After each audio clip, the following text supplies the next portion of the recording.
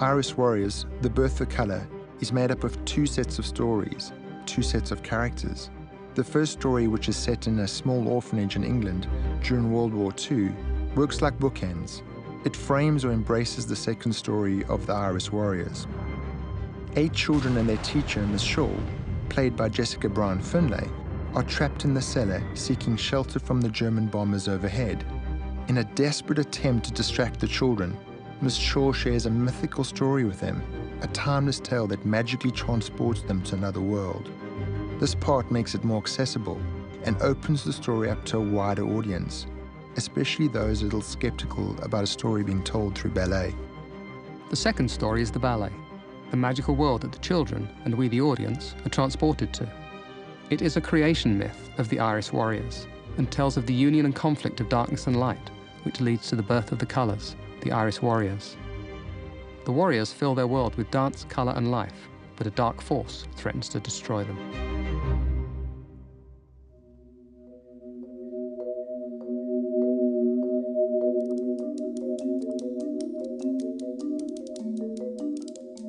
I did a campaign for one of the largest banking corporations in the UK, and it took me to 17 countries in 36 days. It allowed me to see the state of the world. What does it mean when we talk about global warming? What does it mean when we talk about, overpopulation, the population being at its capacity in these different countries and different places, which made me feel a sense of loss and worry of bringing a child into this world. So all these themes are running around in my head, and I was trying to think of a way of how I could tell my son the story of creation through something far more graphic and more beautiful, and something that was going to be universal and hopefully unite people.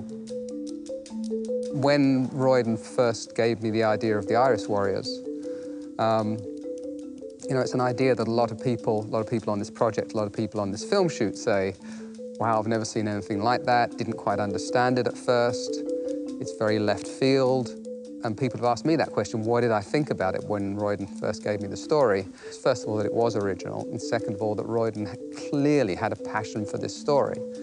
And if I can help somebody take an idea that they have and bring it more fully to life, then that's something that I love doing.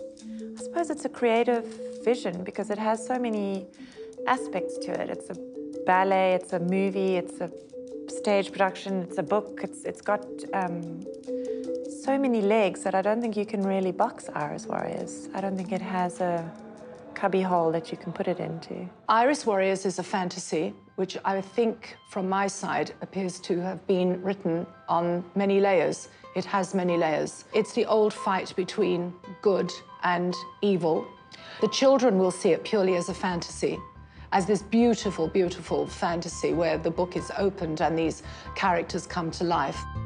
Having a background in graphic design, I started to work with shapes and colors. Initially, it was meant to be a picture book for my son. But everything changed when I shared the story with my mother. She was passionate about ballet in her youth and attended the Academy of Dance in South Africa. When she read the outline, she immediately felt that it would be better to enhance the story with ballet rather than illustrations. The thought had never crossed my mind until that day. But when it did, it was like every light bulb in the world going on. Ballet would capture the movement and brilliance of the light and colors so much more than the illustrations. And the more that idea stuck, the more I realized actually that was definitely the way to tell this.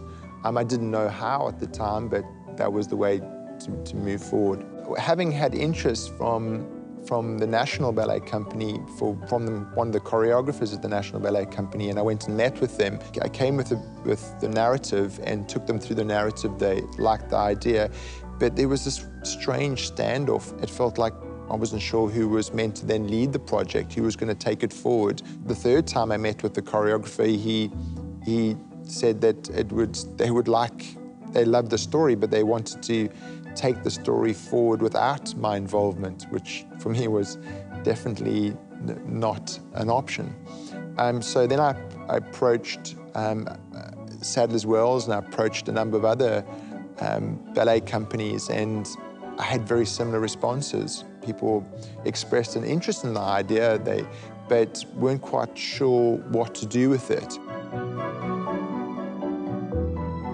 Hence, the idea just for a long period of time just stagnated, because we just couldn't get beyond these barriers. We couldn't get anyone to help us.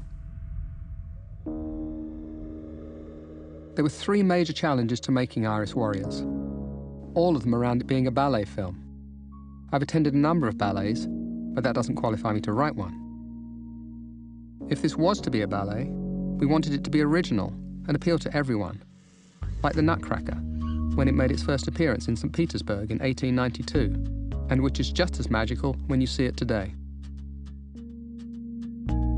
We wanted Iris Warriors to live up to this visual spectacle, be a nostalgic, breathtaking feast of colour, light and action, a timeless tale told through music and ballet, a mythical story with bold themes of unity, hope and balance, for all nations and all ages. I know that's a lot, but if you're going to direct a ballet film, and it's not jammed wall to wall with explosions and superheroes or animation, you have to give the audience a lot more to keep them engaged. The challenge we faced was how to write a ballet. There was no template, no blueprint. Eventually, we decided to simply write it first as a piece of beautiful poetic fiction and make it so descriptive that whoever read it, composers, choreographers, costume designers, would immediately have a vivid picture in their mind. As we started playing with the story, we began to come up with the idea of framing it within another story. The goal always, once we started moving forward with Iris Warriors, was to how could we make it more accessible, more understandable? How could we bring more emotion into it?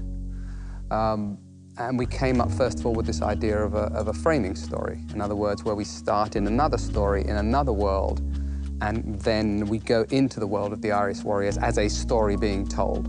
Iris Warriors isn't just a film, it's actually a bigger idea. So, it's also a ballet, and it's also a story that's going to be something quite unique and quite beautiful and pretty cutting edge. But I think it's a very clever piece, because I think it's been written on several levels, and people will get different things from it.